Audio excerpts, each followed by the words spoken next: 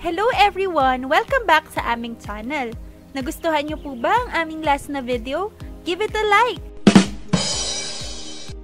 Ngayon, pag-uusapan natin ang 9 na uri ng isda na hindi mo dapat kainin.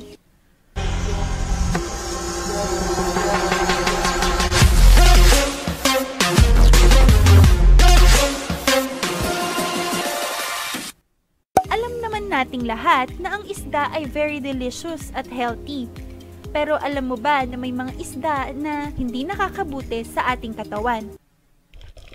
Number 1, ang mga imported na catfish ay mas malaki kumpara sa normal na naturally grown na catfish. Dahil ang mga farmers ay naglalagay ng hormones sa mga ito para lalo itong lumaki. Kaya mas mainam na kumain ng free-grown catfish dahil ito ay mas less dangerous at nutritionally valuable. Mackerel. Ang mackerel ay may mataas na mercury content na tinatanggap pero hindi clear ng ating katawan. Madalas, ang pinakamainam na mackerel ay ang Atlantic mackerel. Ito ay maaari mong kainin kahit gaano mo pa kadami gustuhin. Tuna. Ang tuna ay naglalaman din ng napakataas na mercury, lalo na ang mga blackfin at bluefin tuna. Dagdag pa rito, wag po nating kainin ng mga tuna dahil ang iba sa kanila ay nearly extinct. Tilapia.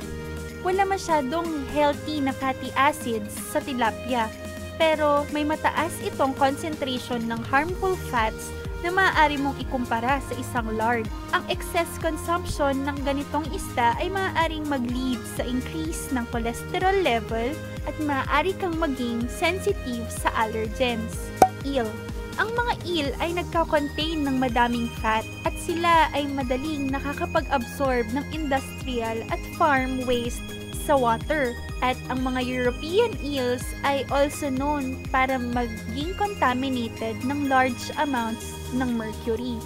Pangasius. Karamihan sa mga pangasius ay nakikita natin sa Vietnam, lalo na sa Mekong River. At ang Mekong River ay considered the most contaminated bodies of water in the world. Dagdag pa rito, ang pangasius fillet ay nagko-contain ng napakataas na nitrofurazone at polyphosphates. Ang mga ito ay carcinogens o nagkukos ng cancer sa ating katawan. Tilefish. Ang isda na ito ay leader ng mercury contamination. Sea bass. Katulad ng tilefish, ang sea bass ay nagko-contain ng ample amount ng mercury. Dollarfish. Ang isda na ito ay tinatawag din na oilfish at ito ay naglalaman ng gempylotoxin, isang waxy substance that is not metabolized at all. Ang toxin na ito ay wala namang masyadong masamang epekto, pero ito ay maaaring mag-cause ng indigestion. Para mabawasan ang level ng gempylotoxin sa mga isda, ang isda ay dapat na fry o grill. Yan na nga ang 9 na uri ng isda na hindi mo dapat kainin o dapat mong iwasan. Maraming salamat sa pakikinig at paalam!